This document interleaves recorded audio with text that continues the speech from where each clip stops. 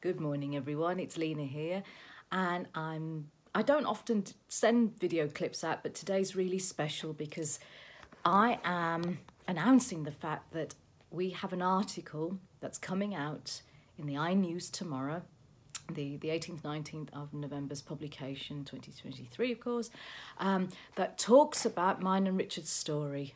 It is a beautifully written piece. We've had to keep stum, obviously, for the fact would it go to print, and it is. And we've got the go-ahead from the editor and our fantastic journalist who's written our story. It's so beautifully written. Anna Bonnet has done a fantastic job. We've been collaborating with her for the last couple of weeks, and it all started because she was so moved by some of what I was sharing for another piece I was doing on behalf of BACP, and it went from there. So I share my story as a carer to Richard as well as his wife, but how trying, how troubling, how difficult life really is.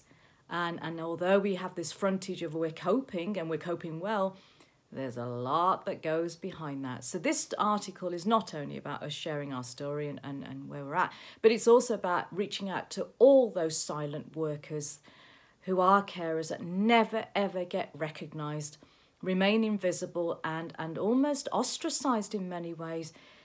But I'm not, and I'm reaching out to you. So please go buy your copy tomorrow. It's a brilliantly, beautifully, sensitively written piece, and thank you so much, Anna, and to the team, because you've done us proud. And I want to share our story. It's worth it. It's beautiful. So I'll be back tomorrow with my copy in my hand to share my reaction. And thank you to all of those of you who've been part of this journey. See you tomorrow.